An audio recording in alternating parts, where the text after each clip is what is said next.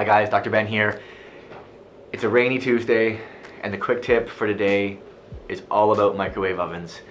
I know this is an issue that has been talked about now for 15-20 years probably, and questions around the safety of this heating method, but I don't want to get into whether or not this is a harmful way of reheating, except to say when you do use a microwave, take your food out of the plastic.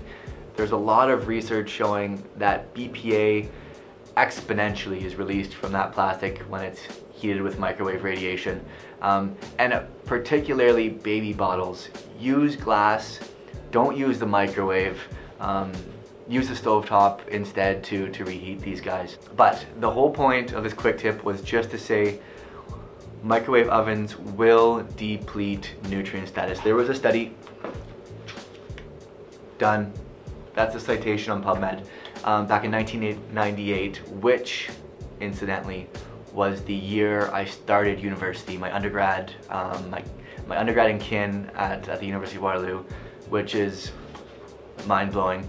But what this study showed was that when food was cooked in a microwave, B12 levels were significantly depleted, 30 or 40%.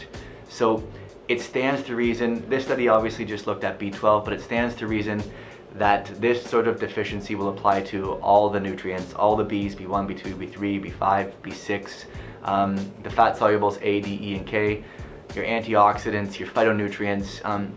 Microwave radiation is going to neutralize. It's going to cause deficiency of these nutrients, and that's why we're eating. We're eating to fuel our body. So why would we use a heating method that depleted the fuel that our systems need? So why is this important? B12 is one of the single most important micronutrients our bodies can take in. It's responsible for supporting nerve health, our energy.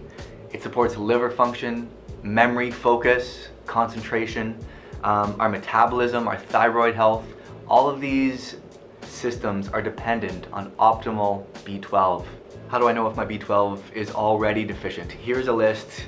Bear with me as I read through it.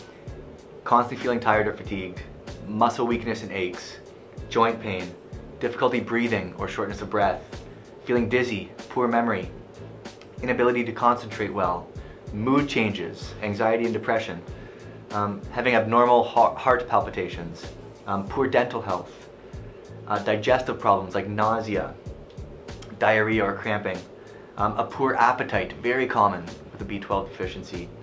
And then if it gets dramatically depleted, anemia. So this quick tip is just to say we want to optimize the amount of this nutrient in our systems for all the reasons we discussed. Avoiding microwaving our food is one way that we can ensure we're getting as much B12 as is available to us. That's today's quick tip. I hope you found it valuable. Your B12 levels sure will. I'll see you next time.